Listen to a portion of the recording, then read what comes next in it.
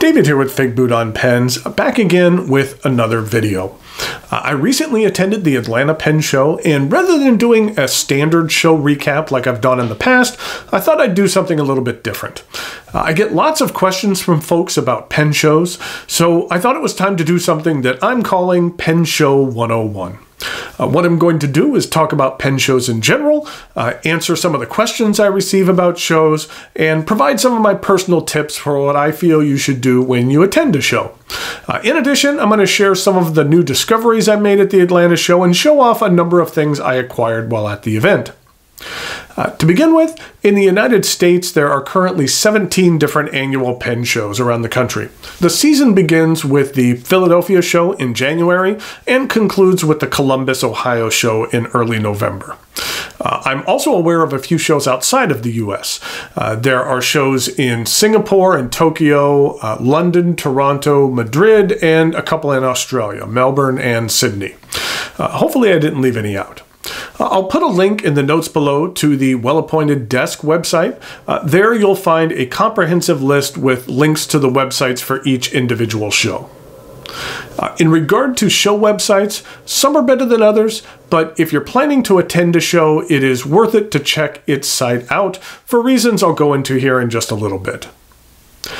Shows come in all different sizes. Some are larger, most are in the medium size range, and then there's a few shows which are larger. The largest for now being the DC Super Show. The number of days each show is held can vary, but most of the time it will be a Friday, Saturday, and Sunday. Typically, shows are held at hotels, and there are a few which are not, but most are. The hotels will usually have a discounted show rate. If you're traveling to a show, I would highly recommend making reservations a few months in advance. They often sell out, and staying on site is much more convenient than staying elsewhere. If possible, I strongly recommend attending on a Friday. Shows will typically say that they're open on Friday for traders and the weekend is open to the public. The daily weekend rate is usually around $10 or so, but being a trader means that either you're a vendor who has purchased a table or you pay the higher weekend trader rate, which is usually around $50 for the entire weekend. By paying the trader rate, most shows will let you in an hour early each weekend day as well, and I find that the extra money is well worth it. At the Atlanta show, there's a real nice cookout held every year for the vendors and trader pass holders as well. It's one of the things I really look forward to each year. But attending on a Friday will pay some benefits. It won't be as crowded as it will be on the weekend. There are certain tables which have a tendency to get heavy morning rushes. On Friday morning, I went to go say hi to Jonathan Brooks from the Carolina Pen Company, and even though the show had just opened, people were lined up 3 deep at his table. Makers like Jonathan try to have as much inventory as possible, but there are times when stuff blows out fast. I was at a show with Jonathan a while back where he sold out of virtually everything he brought by early Saturday morning. There's also typically a morning rush at the Franklin Christoph table as well. The main reason being is that they bring with them to shows a number of special editions and color prototypes that aren't available anywhere but shows. You can pick up a cool color variant on your favorite model that may or may not ever be widely available. I picked up this blue Model 66 a couple years ago. I like this pen a lot. It performs great, and I like that it's unique and that there's not a lot of other ones out there, at least for now. Make sure to plan ahead. I mentioned the show's websites earlier. Some of them will have a list of vendors in attendance, which is helpful. They will also sometimes have a list of events and seminars as well. For example, at Atlanta, there were some calligraphy workshops. We had that cookout I mentioned earlier, and there was a live taping of the Pen Addict podcast. In Raleigh, they have an auction every year that's a lot of fun. Knowing which of these events you'd like to attend will help you plan out your time at the show. I always make a to-do list when I attend a show. Come up with a plan of attack. I include things that I want to check out or things that I want to purchase and companies or people that I want to learn more about. Going to a show can be a bit overwhelming. There's a lot of activity, and sometimes it might be tough to figure out where to even begin. And having that to-do list can help you kind of plan out your day and help you make sure that you don't forget to do something or meet someone that you wanted to. And have a budget as well. Having a number in your head of what you're willing to spend for the show helps maintain a little bit of self-discipline, which can be tough when there is 100 tables of cool things just begging you to make a dent in your wallet. I remember attending my first show, which was the Triangle Show in Raleigh, and I remember it being intimidating and a bit overwhelming. I've had someone tell me that they didn't feel qualified to go to a show because they only owned a few entry-level pens, and I let them know that that is far from the truth. Once I got over my initial apprehensions, I found shows to be very welcoming. Don't be ashamed of anything. There are attendees of every age group and every level of collecting and interests. If you want to get an interesting grind on your TWSBI Eco, then go for it. Better to experiment on a lesser expensive pen. A Nibmeister isn't going to judge you. Shows are a great opportunity to meet face-to-face with folks in the pen world whom you have heard about or read their blogs or watched their videos or purchased from their website. I would recommend getting there early on the day that you plan to attend. Once you arrive at the show, be prepared to stand in line to enter. At times, the lines can get a bit long. If you are looking to get work done on a pen or you need the services of a Nibmeister, I would strongly suggest getting on their list as early as possible. These vendors work on a first-come, first-served basis, and their queue can fill up rather quickly. What you do is you put your name down on a list and you wait your turn. Most of the time you can leave your cell number and they will text you when it's your turn rather than having to continually check in at their table to see where you're at on the list. It's worth it though. At the Atlanta show, I had Mark Backus work on the nib of my Mont Blanc 149 that had been giving me some issues. I don't mind tweaking a more inexpensive nib, but when it comes to my higher end pens, I like to leave it to the experts. I'm afraid that I'd mess up the nib beyond repair. Mike Matsuyama attends a large number of shows and is one of the best in the business. It's cool to be able to sit right there and watch a master at what they perform their craft right in front of you. If you don't have something specific that you'd like to purchase that's time sensitive, then I would advise walking the floor to get the lay of the land. You want to explore. Shows are a great way to find out about new pens and new companies that weren't previously on your radar. Last DC show, I learned about the company called Pen 18111. It's a company that was brand new to me, and I'm really glad that I spent some time with Yoshi and his wife at their table. The pen I purchased from him at that show is one of my favorite in my entire collection. Penlux was another company that I learned about last year at DC. A while back, I reviewed their metallic model and was very impressed. As you're browsing around, don't be afraid to ask questions of anyone, and not just vendors. I know that if you're introverted, then asking a stranger a question can be intimidating or uncomfortable, but do it. Just about everyone at a show is willing to help you out, even if they don't have anything to gain directly from you. If you're there on a Friday and it's a bit slower, then the vendor will most likely be a little bit more free to talk. That's another one of the good things about Fridays. You can spend a little bit more time with people. On Saturday, there might be customers lined up at a table, 2 and 3 deep, and the vendor won't have as much time to spend with you as they did the previous day. Typically Saturdays are the busiest day at the show, and then on Sunday it might be busy in the morning, but then it has a tendency to slow down a bit in the afternoon as the show winds down. I've had people ask me if it's acceptable to haggle at a pen show. Absolutely, yes. Now, there might be certain brands or pens, typically new stock, where vendors are contractually obligated to sell at specific prices and they can't offer a discount. But in my experience, no one's going to be offended if you make them a reasonable offer. If you've been eyeing something all weekend, Sunday afternoon is a good time to make an offer to a vendor. Who knows, they might be willing to negotiate a bit so that it's one less piece of inventory they need to pack up and take home with them.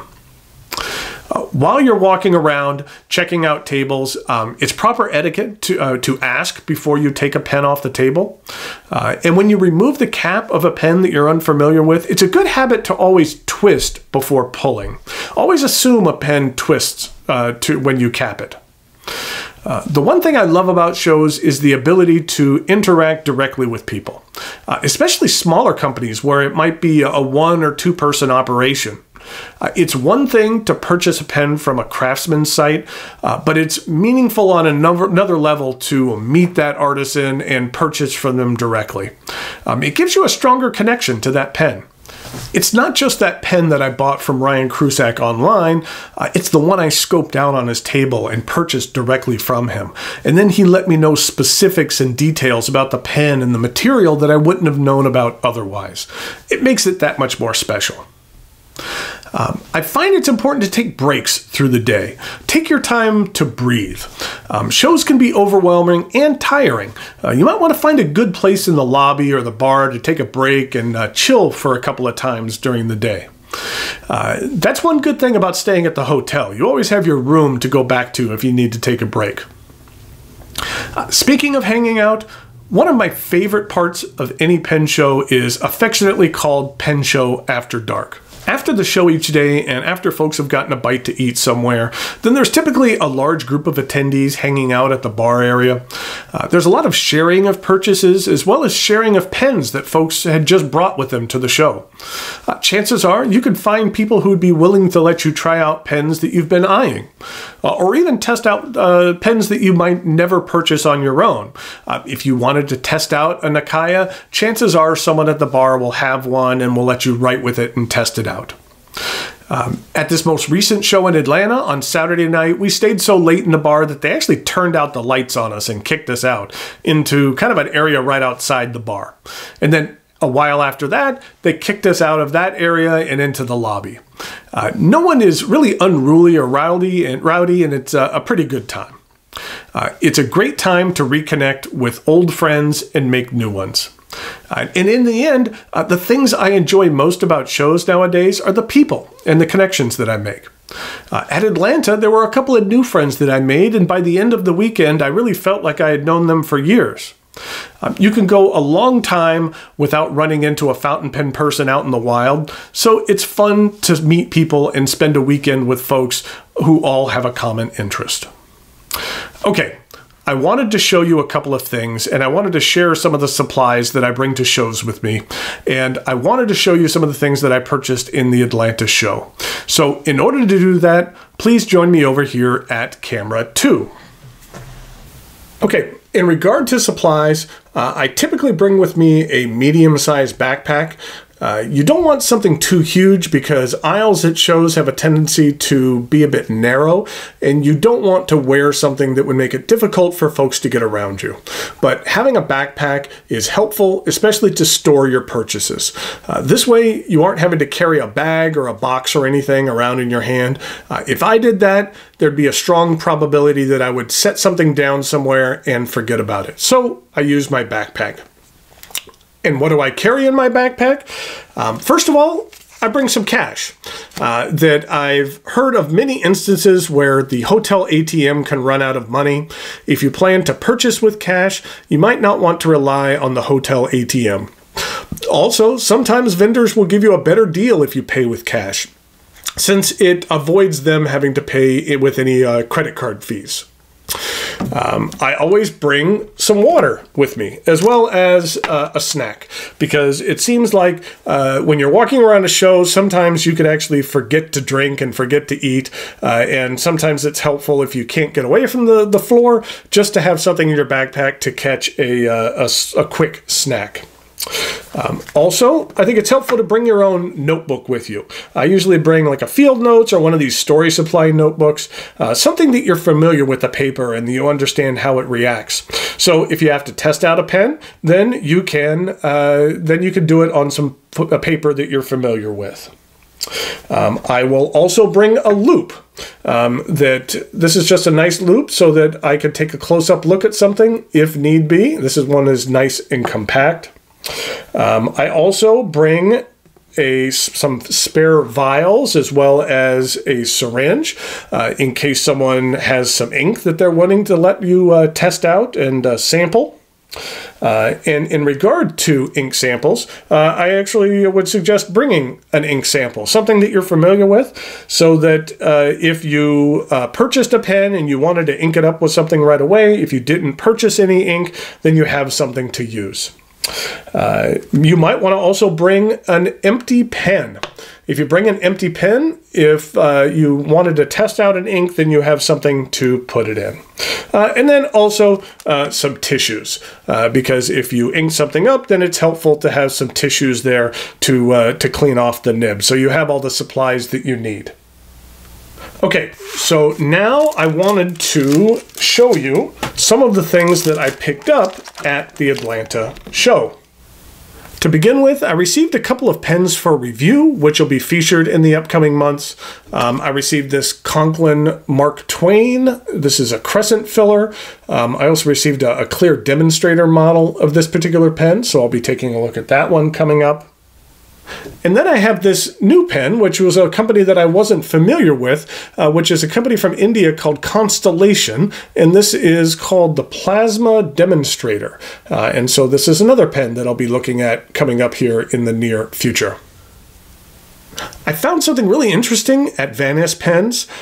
This is a sample of a new product from Van Ness called White Lightning. Here's what the bottle looks like. What it does is add some viscosity to your ink. It helps make ink less dry and also helps bring back older ink to life that has evaporated a little bit. It's not going to affect the color of the ink and won't affect permanence. And it also doesn't contain any water. The bottle actually comes with an eyedropper, and you add 1 drop for each 10 to 12 milliliters of ink. It works really well with any of the inks that are really dry. Some things like the Kyo Noto line and the Organic Studios Sheening inks are well known for being rather dry. Same goes for some of the KWZ Iron Gall or even some of the Pelican 4001 inks. I did a little experiment here with some of the Kyo no Oto ink. This is what the ink looks like, and this is the experiment that I did. And what I used was this Lamy All-Star, which has a fine nib, which has always been a little bit dry for me. And so what I did was, first of all, I used the normal ink here, and you can see that normally pretty much it dried within 5 seconds, and there really wasn't much in this smear here. And then after adding a few drops to a sample, you can see that it was significantly wetter for the smear, and it took just a little bit over 10 seconds for it to dry as opposed to the 5. So I think that this product works really well, and it's available from the Van Ness website. I'll put a link to it in the notes below. In regard to some of the other things I picked up, I did pick up one of the 100th anniversary limited edition colors from Pilot on their Uroshizuku line, and it is the Bisha Monten. I'm probably butchering that, but that is the name of this particular color. It's kind of a darker red, almost maroon type color, and it's something that I enjoy. I also picked up some wax from Papier Plume. I've actually placed an order for a custom wax seal with them, and once I receive that, I might just do a video on wax seals. And then finally, I have 3 pens that I picked up for myself. First off, we have a pen from Leonardo that is called, let's see, I'm not sure exactly how to pronounce it. It's spelled F-U-R-O-R-E, Fiore. And this is the Blue Galaxy model.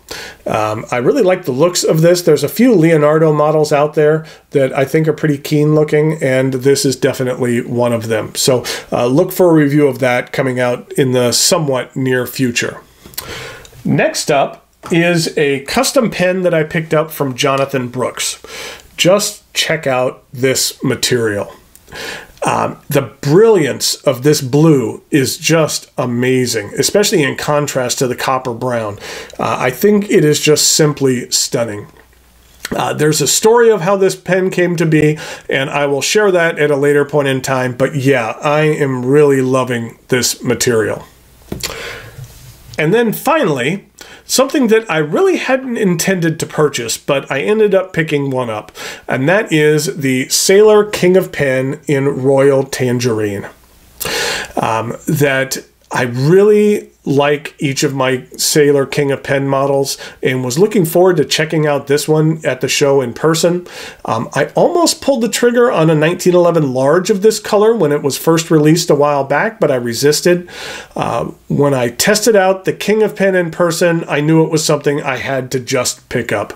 I think this color really pops. And the Sailor King of Pen nib is one of my favorite nibs that I have in my collection. Okay, I hope you learned a little bit about pen shows. If you have any other pen show tips you'd like to pass along to others, feel free to leave them in the comments below. Until next time, thanks for watching, and I'll talk to you later.